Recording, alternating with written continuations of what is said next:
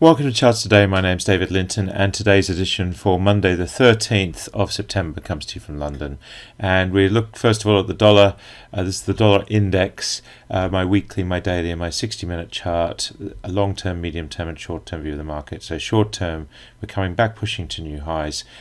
So dollar strength is very much the theme this week. We've still got work to do on the long-term chart, but for the moment we do have upside targets a few percent higher on the dollar, and that's what we're looking to at the moment. That means that the euro is looking weaker against that stronger dollar, and we are back above the 110 level against the yen, which tends to be a lead indicator. But we have been at this 110 level now for a good few months.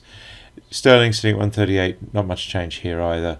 So we are seesawing around the dollar, but again, this whole level has been pretty much the theme of 2021.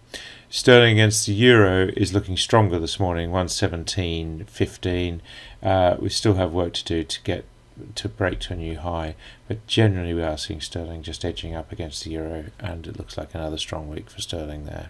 Bitcoin has fallen back to $44,000. That's short-term bearish now. We've got downside target to $42,000 and one that's activated back to 32. So we still have this long-term upside target, but we are pulling back, starting to look a little bit like a second lower high, which would be worrying. Of course, we will get a downside target here, but we've already got one 25% lower, so we need to be just aware of that on Bitcoin. The S&P 500 index deteriorating on Friday, down 0.75%. So just watching for this trend break. It'll be pretty clear when it happens, but for the moment we are holding the medium-term trend, of course. The downside target's not that worrying on the 60-minute chart. The Nasdaq also just starting to fall below the cloud, not as clear as the S&P 500 index, but the market's just off a bit. The futures looking stronger this morning though. The S&P future up 0.5% and the Nasdaq E-mini up 0.4%.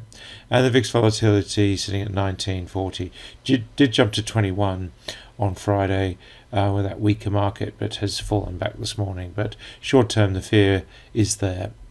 Looking at the FTSE future, up 0.5% this morning, the DAX in Germany up 0.75%, and the CAC Quarante up 0.5%. So we are seeing, although we're short-term bearish, we are holding the longer-term trends. Japan has had a really good run lately, up another 0.3%. That breakout really clear. They're making multi-decade highs there in Japan. Looking at the Chinese market, up 0.3%.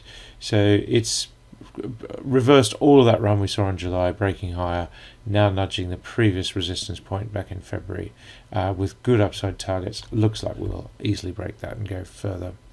And if we look at the Indian market, down very slightly, but again, the long-term trend is still very much in play. The Aussie market up 0.25%. We'll look at the energy mix in a minute, but looking at soft commodities, sugar down 1% this morning, so looking weaker there. Wheat, no change there this morning, but still long-term bullish. Corn up slightly.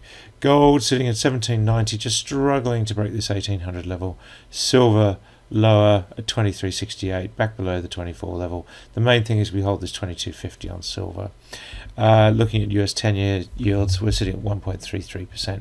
Still short-term bearish, but looking like we will break this cloud, finding support on the longer term, and we've activated these upside targets to the 170s.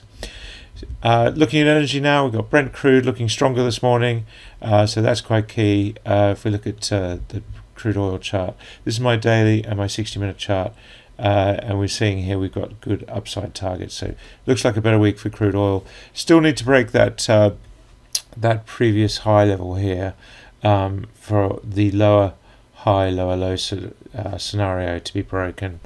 Nat gas in the US looking strong. We've got a good upside target here to 522. We will have a new downside target, but for the moment we are above the cloud on the 60-minute chart. Coal, no stopping coal, looking very strong indeed, breaking all the targets. So you have to look to bigger percentages there for the longer term. And keep an eye on your OTC data, of course. Emissions up 1.7% this morning.